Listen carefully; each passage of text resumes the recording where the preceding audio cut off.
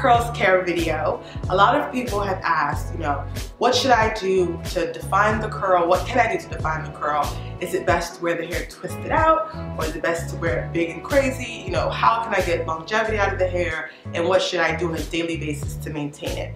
So the first answer is that twist outs definitely elongate the hair, but also add to the longevity of, or the life expectancy of the hair, because you're not really clumping the curl together. So when you clump the curls, you get more curl definition, but you also have to do a lot more detangling just to get it to go back to its natural curl.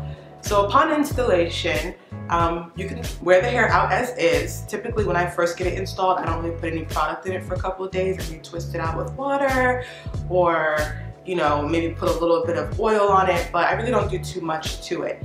So this next clip that you're going to see is going to be of me telling you what I do on a daily basis in order to get the curl to define.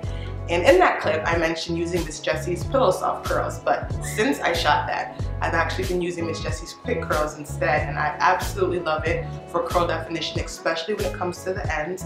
It really gets it to clump together, and it's amazing. Again, just spray some water through it. Rub it in. Start from the bottom. Brush it from tip all the way to the root. I try to get as close to the root as possible to prevent any tangling back there. Sometimes I use a tangle teaser to get really up there, or sometimes I just take smaller sections. But today I'm just gonna put some more product back there. Focusing in on the ends and brushing through. So you can see how it's like clumping together. Brush it through, and that's pretty much it. You can see it.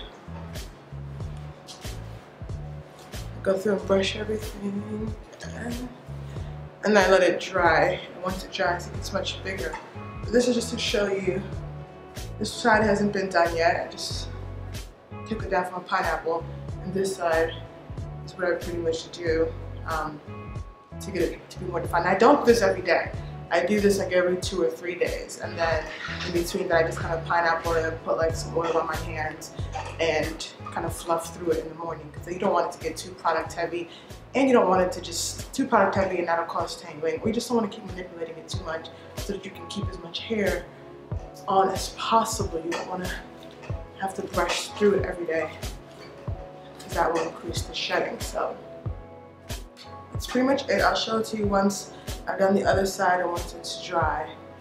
As you can see, I'm pretty much done now. All I've done is gone through and sprayed each section as we discussed earlier, and just brushed through it with the water and my Denman brush. Then I put the Pillow Soft Curls in each section and brushed through that again, and this is what I got. So it's pretty defined. And for the most part, it stays like this all day. It does get a little bit bigger, and then usually during the day I might just put some oil on my hands and rub it through. But it stays pretty soft and pretty curly. So now that you've seen what I do for maintenance on a day-to-day basis, I'll just spend a few minutes just describing what I do at nighttime. In terms of nighttime care, I pretty much just either sleep with it in a pineapple if I have a really long installation, or I'll put it in a really big chunky twist if if it's shorter. If I do the whole clumped curl thing to define the curl, I don't twist it too much, because I don't want to separate the curls and get it all frizzy and fuzzy. This is a penetrating oil from Organics, and I just literally put a little bit of that in my hand, get it up on there, rub it on the hair, twist it up so that it doesn't tangle at night. Nice big chunky twist, and then I'll pin it and sleep with a bonnet. And on those lazy days where I feel like doing absolutely nothing, I just fall asleep on a satin pillowcase, and it turns out just fine the next morning. So when you get up in the morning and you get in the shower, if you want to just let the steam from the shower hit the hair, fluff it up while you're in there, and then follow up with some penetrating oil.